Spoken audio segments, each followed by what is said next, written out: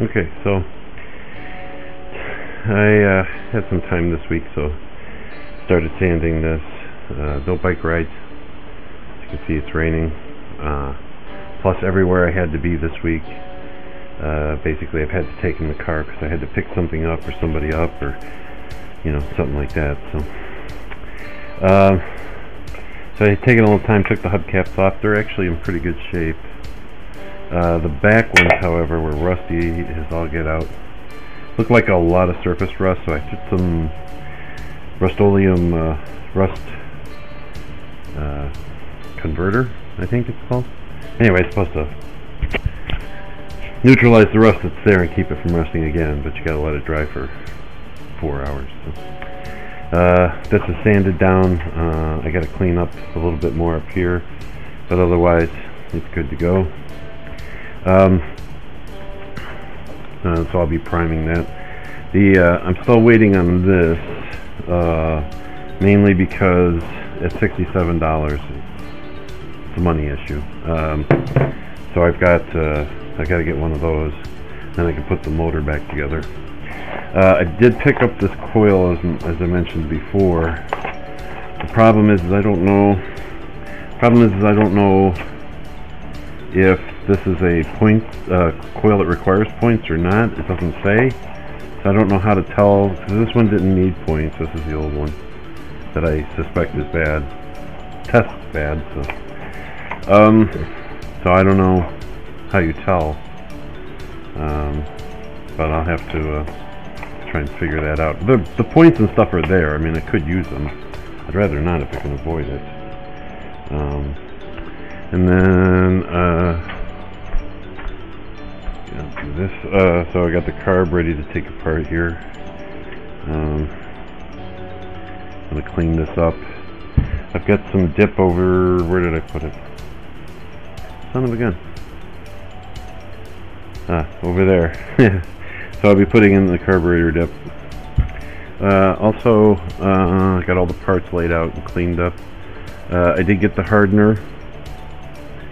So it was on sale on Amazon for just a few bucks, and it was a prime thing, so it was free shipping.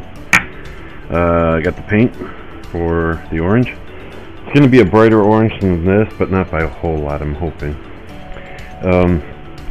Because I'm not going for a complete restore here, right? I'm just trying to clean it up, make it look good, and in the process fix the problems, the little problems that it has.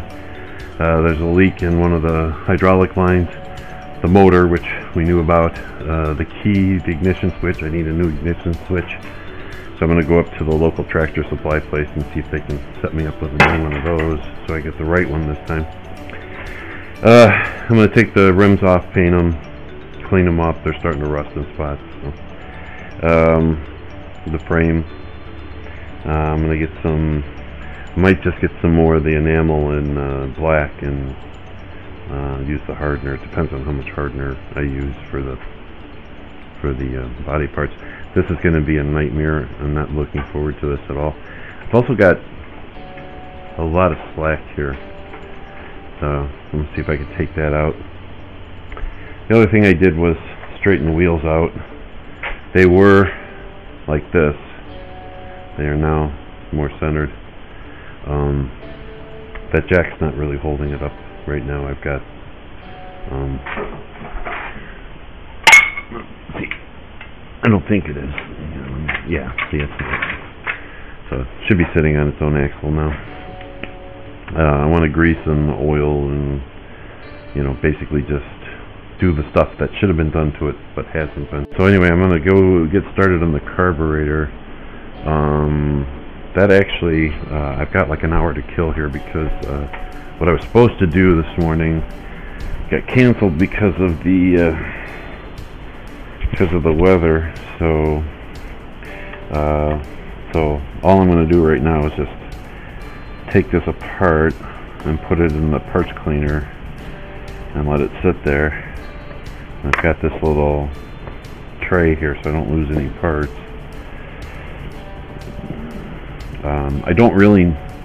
Doesn't really need to be cleaned, but since I got to take it apart to get that goofy gray gasket material off, I might as well. I'm wearing my glasses, my recording glasses, so hopefully some of this is getting picked up. I'll have to use something to get that off of there. And I'm going to need a straight screwdriver for that.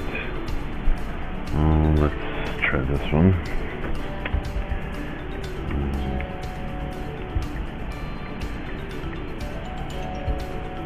And I might replace these flat blade screws with some Allen screws or something, just since I can do it and it won't interfere with anything. I'm just trying to make everything have Allen screws as much as possible, just because this makes life easier. I'm not even sure I'm going to be able to get this separated. This gray stuff they used is I swear, if it's not a glue, I'd be surprised. But it's some sort of silicone sealant, but it also has some sort of glue-like properties. And I hate when people do this. Just, use the gasket. Pay the, $20, whatever it is, for the rebuild kit, and use the gasket. These were designed to be used with a gasket. I wonder if this thing leaks. So I'm not sure if any of this is going to come out, because again, it's hard to gauge where the camera lens is and how much of it, because what I'm seeing with my eyes doesn't necessarily. Oh, I'm seeing some of them. Only 2 have washers. Well, that's nice. Over there. Yep, that's what I thought. Under like glue. Take this up and clean this up. It's pretty gooky in there. Alright, so that's going to go in the parts cleaner. There's no gasket. There should be, I believe, a paper one there. Oh man.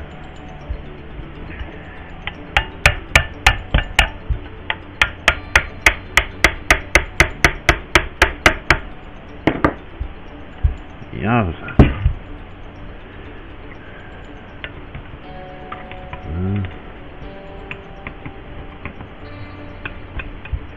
Alright, I'm going to fight with this, and guess I'll come back at some point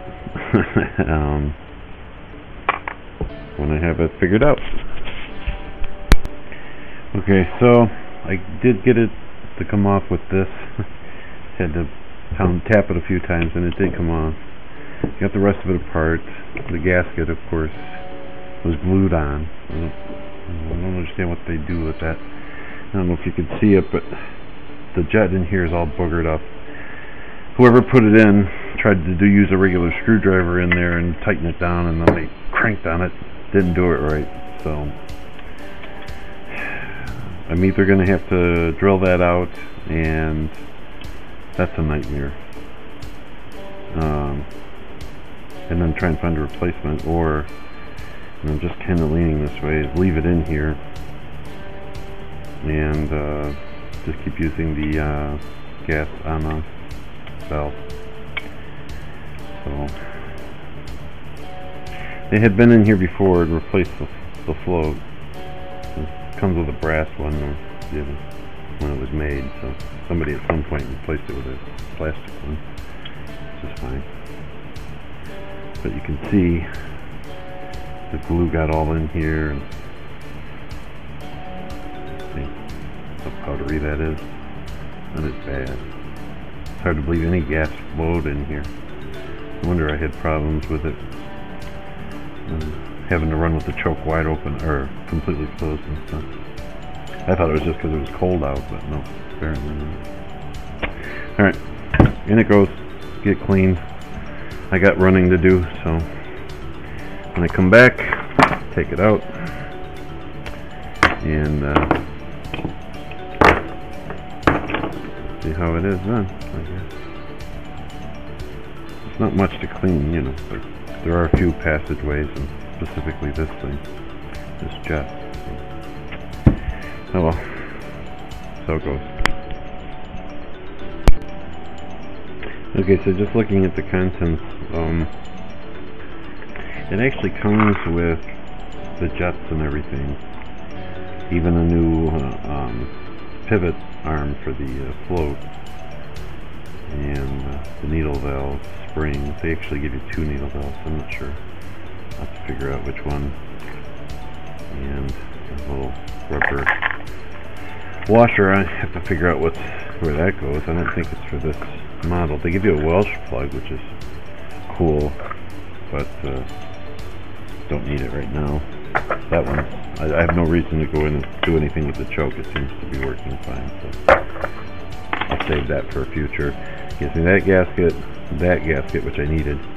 This gasket I ordered because I need this. This goes between the intake manifold and the engine block, because I'm going to take the intake off, manifold off, and clean it, and maybe polish it up if I've got time. No idea what this is for. I'm guessing this is for a different carburetor that has nothing to do with this. Float, how to level the float, which is cool. I needed that. And then some needle seat information. So, all very cool. So yeah, I wasn't expecting this. I knew this stuff was there, but was not expecting that. So that works out well. So back to it. Okay, about an hour and a half later, this is the stuff I used. I don't know. Supposedly seems to be working. I see some. This was all brown, rusty brown, so the fact that I can see a little metal here says it's doing something. So I'll have some more time to dry, a couple more hours. But we'll see. We'll see how it goes. I'd like to have these refinished, but there's no money in the budget for that, but maybe I will. Oh, hi. Maybe I'll still have it done. I don't know. These two are fine. The front ones. The rear ones are a little pitted, so we'll see.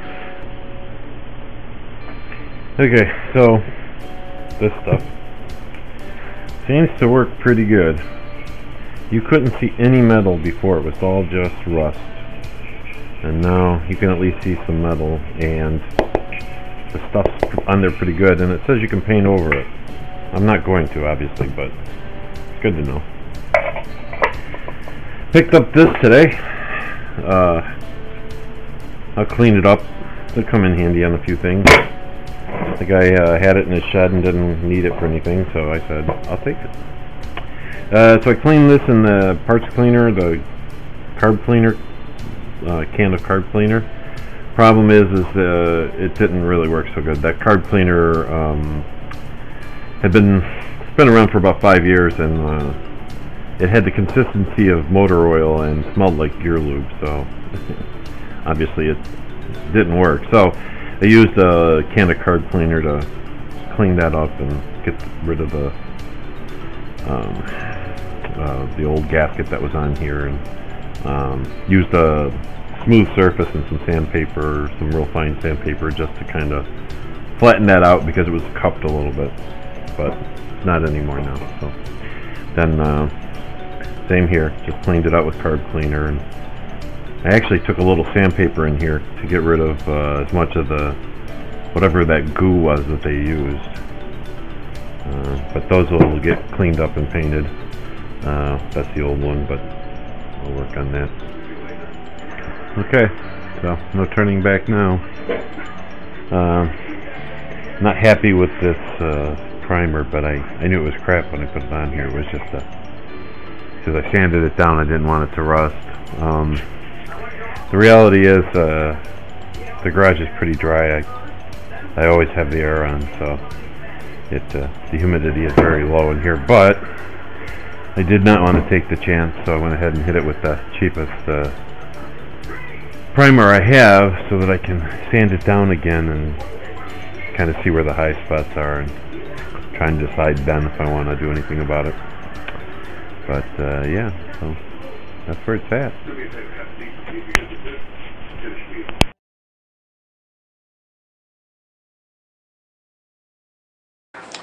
Okay, so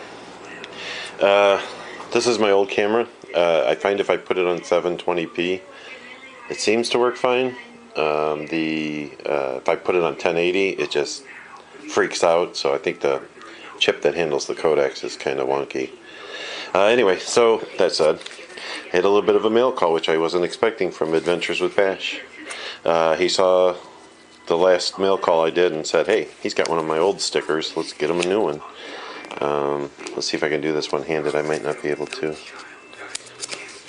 Okay, hang on a sec. You're not fighting by yourself, you're fighting with St. Jude. Keep fighting no matter what. Please, join our fight. So, I removed his old sticker, and we're going to put the new one right there. There you go. Adventures with Batch. I'll have a link in the description. Check him out if you like motovlogs. He's pretty cool and he's funny, and he rides around on his Triumph. And I don't know. I find him amusing. So he's worth checking out. Give him a look. See if you want to subscribe to him. So thanks, Bash.